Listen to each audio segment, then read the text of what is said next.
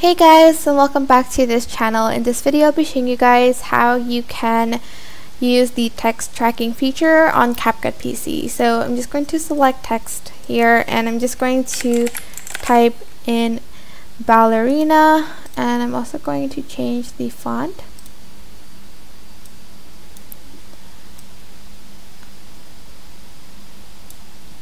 And then I am going to select the text, select tracking, and select motion tracking. Here I'm just going to track her hand, so I'm just going to select her hand like so, and I'm going to kind of move this there too, and I'm going to select start. Now this won't be perfect, especially if your video is a little bit dark. It's not going to track every single thing, but hopefully it will track some of it. If you don't want your font to change size, make sure you do not click the scale. So if you just turn this off, it won't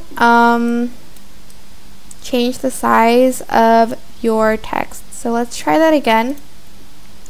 Press start and your text will be the same size. But that is pretty much it really. I hope this tutorial was helpful for you guys.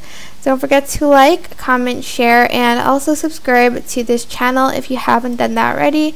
If you have any questions, just leave it in the comment section down below, and I will try my best to answer them all for you guys. If you found this video helpful, please click the thanks button above the description box down below. Thank you so much for watching. Bye!